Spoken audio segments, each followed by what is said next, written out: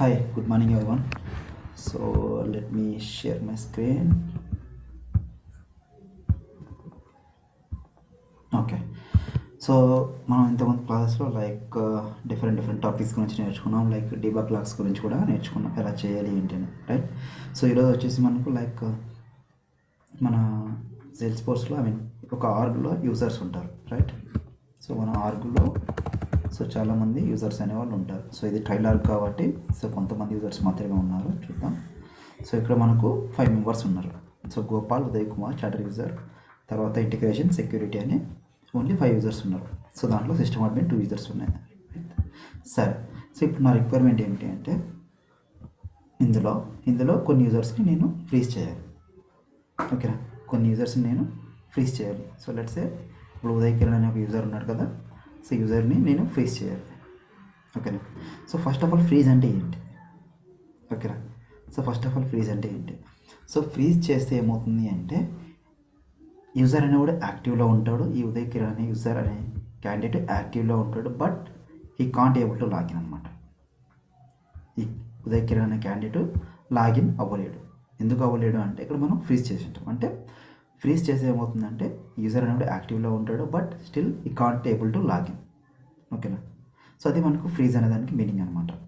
So యూజర్ని మనం ఇక్కడ delete చేయలేం, right. Only we can deactivate, right. So ఇక్కడ మనకు మామూలుగా యూజర్ డియాక్టివేట్కి ఫ్రీజ్కి డిఫరెన్స్ ఏంటి అంటే ఫ్రీజ్ చేస్తే యూజర్ యాక్టివ్లోనే ఉంటాడు, బట్ ఈ కాంట్ ఏబుల్ టు లాగిన్. ఓకేనా.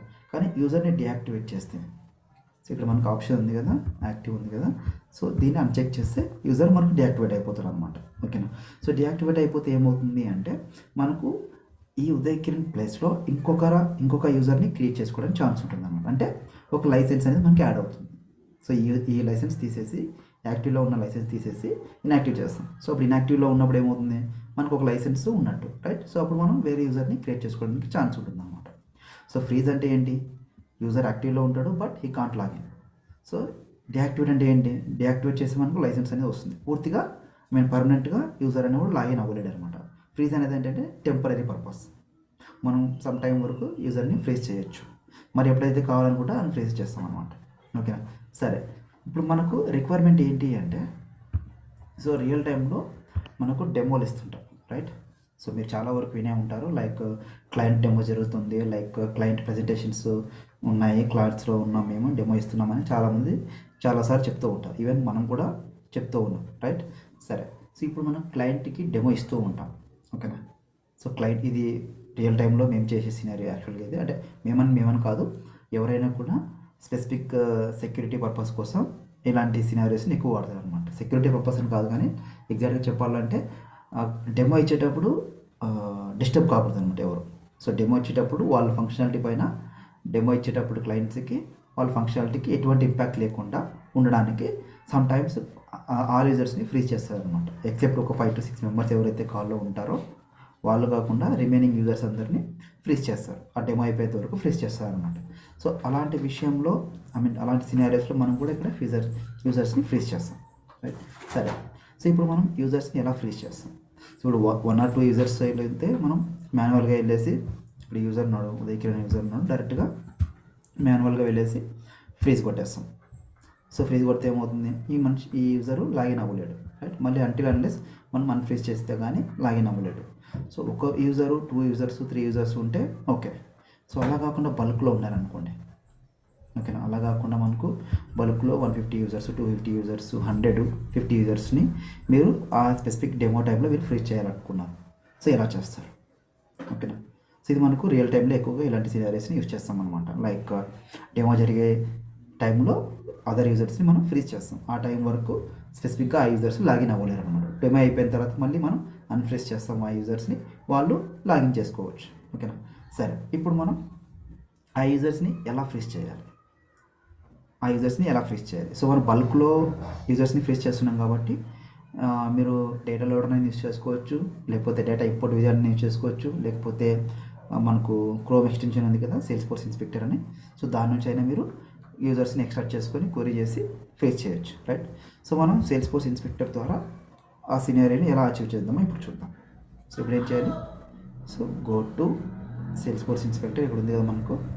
సో ఇక్కడ సేల్స్ ఫోర్స్ ఇన్స్పెక్టర్కి వెళ్ళండి. సారీ, పైన tab. So data export. So ఇక్కడ ఏం చేస్తామంటే మనం ఫస్ట్ వచ్చేసి యూజర్ లాగిన్ నుంచి ఎవరెవరు ఉన్నారో యూజర్ లాగిన్ నుంచి ఐడి తీసుకుంటాం అనమాట. అంటే ఫ్రీజ్లో ఉన్నారా లేదా అనే దాన్ని తీసుకుంటాం అనమాట. సో దానికి ఏం చేస్తాం మనం క్వెరీ రాసుకుంటాం. సెలెక్ట్ ఐడి కామా ఏం తీసుకుంటాం ఫస్ట్ వచ్చేసి select ID. So from user login. So user login అనే యూజర్కి లాగిన్ స్పేస్ లేదు. So user login custom object. So user login ఓకేనా. సో ఇక్కడ మనకి ఏం తీసుకుంటాం ఐడి, తర్వాత ఈజ్ ఫ్రీజన్ అంటే ఎవరెవరు యాక్టివ్లో ఉన్నారా ఇన్యాక్టివ్ లేరా అన్న తీసుకుంటాం. సో దాంతోపాటు మనకు యూజర్ యొక్క ఐడి కావాలి. So user ID. సో ఇక్కడ నాకు యూజర్ లాగిన్ నుంచి ఈ 3 ఫీల్డ్స్ నాకు కావాలి ఓకేనా. From user login. సో ఇక్కడ నాకు ఎవరైతే ఉన్నారో సో వాళ్ళ యొక్క ఐడీస్ నాకు వచ్చాయి. So copy XL format, take new sheet, ఒక న్యూ షీట్లో పేస్ట్ చేసుకోండి ఇక్కడ. సో ఇక్కడ మనకి ఏముంది ఐడి ఉంది, యూజర్ ఐడి ఉంది, తర్వాత ఈజ్ ఫ్రోజన్ అంటే ఫాల్స్ అని ఫాల్స్ ఉంది అంటే దానికి అర్థం ఏంటి అందరూ యాక్టివ్లో ఉన్నారని అర్థం రైట్. సో దాని తర్వాత మనం యూజర్ యొక్క డీటెయిల్స్ని గెట్ చేసుకుందాం.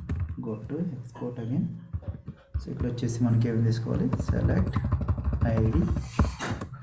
సో ఫ్రమ్ యూజర్ నుంచి డీటెయిల్స్ గెట్ చేసుకుంటున్నాం కాబట్టి యూజర్ ఆబ్జెక్ట్ ఐడి కామా ఏం తీసుకుంటున్నాం సో ఈమెయిల్. ఇక్కడ ఫీల్డ్స్ మనకు కనిపిస్తాయి, ఇక్కడ మనం తీసుకోవచ్చు ఈమెయిల్, తర్వాత నేమ్. ఇంకేమన్నా కావాలనుకుంటే సెలెక్ట్ ఐడి నేమ్ యూజర్ అని తీసుకున్నాము. సో యూజర్ నేమ్ ఓకేనా. సో యూజర్ నేమ్ తీసుకున్నాం మనం ఫ్రమ్ యూజర్ ఎక్స్పోర్ట్. సో ఇక్కడ మనకు ఆర్లో ఉన్న యూజర్స్ ఏదైతే ఉన్నారో వాళ్ళందరినీ ఎక్స్పోర్ట్ చేసుకున్నాం. So copy XL format, go to XL sheet. So ఇక్కడ మనం కావాల్సిన వాటిని పేస్ట్ చేసుకుంటాం okay. So ID email name so user name okay. So ఇప్పుడు మనం ఏం చేస్తాము అంటే ఈ యూజర్ లాగిన్లో ఉన్న ఐడీస్ని ఈ షీట్లో ఉన్న యూజర్ యొక్క డీటెయిల్స్ ద్వారా మనం మ్యాచ్ చేసుకుంటాం ఓకేనా. యూజర్ యొక్క డీటెయిల్స్ తోటి మనం మ్యాచ్ చేసుకుంటాం. సో మీరు వీళ్ళకి పని చేసుకోవచ్చు, లేదంటే మాన్యువల్గానే మీరు మ్యాప్ చేసుకోవచ్చు. సో ఫస్ట్ ఆఫ్ ఆల్ మనకి ఏం కావాలి ఈజ్ ఫ్రోజన్ అనే ఫీల్డ్ కావాలి. సో దాన్ని మనం ఇక్కడ యాడ్ చేసుకుంటున్నాం. సో ఇక్కడ యాడ్ చేసుకొని రిమైనింగ్ ఫస్ట్ వీటిని డిలీట్ చేద్దాం ఓకే. ఈజ్ ఫ్రోజన్ యాడ్ చేసుకున్నాం. తర్వాత మనం ఏం యాడ్ చేసుకోవాలి యూజర్ ఐడి. సో మనకి యూజర్ లాగిన్లో మనకి యూజర్ ఐడి ఉంటుంది కాబట్టి ఇక్కడ తీసుకుంటున్నాం మనం user login ID. User ID బదులుగా యూజర్ లాగిన్ ఐడి,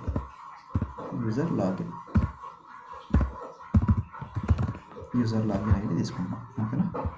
సరే, సో ఈ ఫ్రీజ్ అని తీసుకున్నాం, యూజర్ లాగిన్ ఐడి తీసుకున్నాం. సరే, సో ఇప్పుడు మీరు ఏ యూజర్ని ఫ్రీజ్ చేయాలనుకుంటున్నారు, ఏ యూజర్ని మీరు ఫ్రీజ్ చేయాలనుకుంటున్నారు. సో లెట్స్ సే కాపీ ఈ యూజర్ నాకు ఇక్కడ ఏ యూజర్తో మ్యాచ్ కావాలనుకుంటే ఆ యూజర్ని మీరు తీసుకోవచ్చు. సో ఇక్కడ నేను ఎవరిని మ్యాచ్ చేయాలనుకున్నాను సారీ రాంగ్ ఐడి తీసుకున్నాను. So user ID copy. So నాకు ఉదయ్ కుమార్ని ఫ్రీజ్ చేయాలనుకుంటున్నాను. సో ఉదయ్ కుమార్ ఐడి ఇక్కడ ఉంది ఓకేనా. సో ఉదయ్ కుమార్ ఐడి ఇక్కడ ఉంది నాకు ఓకేనా. సో ఇప్పుడు నేను అతన్ని ఫ్రీజ్ చేయాలనుకుంటున్నాను. సో కాబట్టి ఆ ఐడి నేను ఇక్కడ యాడ్ చేసుకుంటున్నాను ఓకేనా. సో యూజర్ లాగిన్ ఐడి ఇక్కడ యాడ్ చేసుకుంటున్నాను సేమ్ ఐడి. సో ఈ ఒక్క యూజర్ని నేను ఫ్రీజ్ చేయాలనుకుంటున్నాను. మీరు రిమైనింగ్ యూజర్స్ కూడా మీరు ఫ్రీజ్ చేయాలనుకుంటే వీటన్నిటికీ ఐడీస్ని యాడ్ చేసుకోవాలి. ఫర్ టైం బీయింగ్ నాకు ఒక యూజర్ కాబట్టి నేను వీటన్నిటిని డిలీట్ చేస్తున్నాను. So delete okay. Just copy X ఇక్కడ పేస్ట్ చేస్తున్నాను ఓకేనా.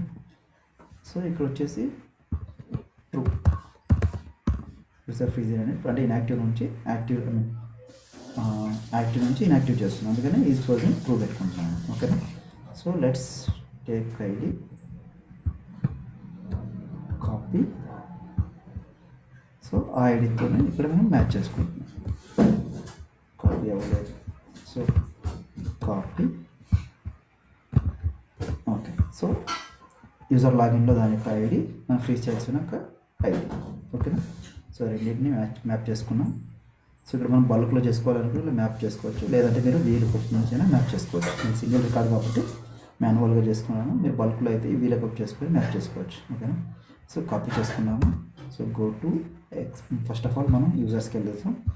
యూజర్స్కి వెళ్ళేసి ఆ యూజర్ ఫ్రీజ్లో ఉన్నాడు అన్ఫ్రీజ్లో చెక్ చేద్దాం. సో ఉదయకరణ్. సో ఇప్పుడు మనకు ఫ్రీజ్లో లేవు, అంటే అన్ఫ్రీజ్లో ఉన్నాడు.